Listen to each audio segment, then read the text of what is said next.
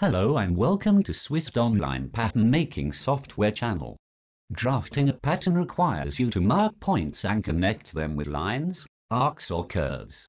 With Sewist, you use a simple coding language to draft sewing patterns. Let us start with points. Today we shall look at the first function that lets us to create points. It puts a point at the given coordinates on x and y axis.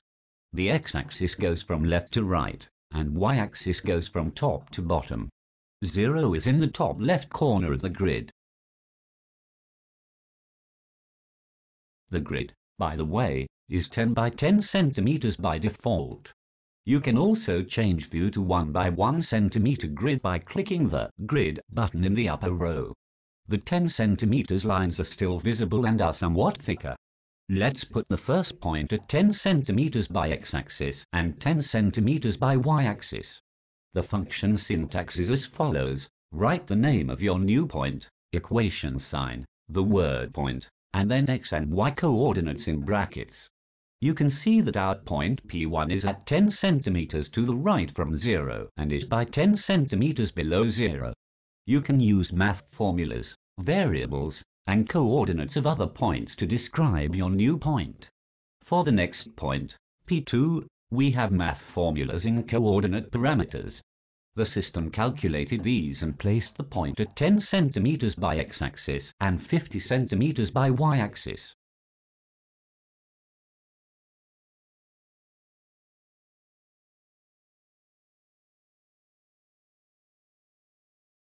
Quite often, you'll want to refer to size constants or variables when putting your points.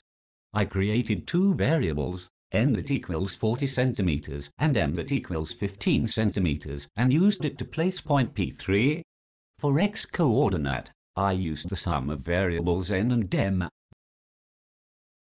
That is 40 plus 15 centimeters.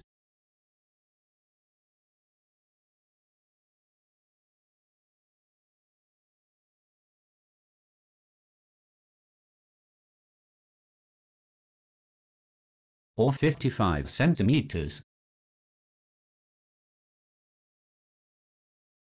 For y coordinate, I used a size constant SZ13, the shoulder length. You can double-click the size coordinate in code to see its definition. For this size, the shoulder length is about 15 centimeters. The full list of size constants is available at www.sewist.com.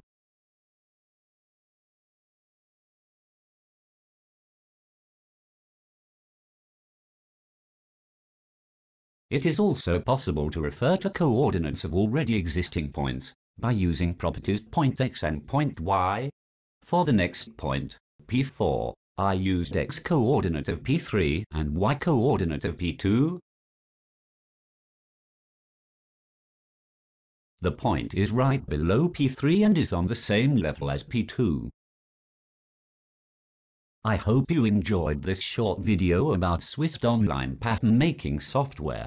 If you have any questions, you are welcome to ask them in comments to this video, or in our forum at www.sewist.com. We also encourage you to follow us on YouTube, Instagram and Facebook. Happy sewing!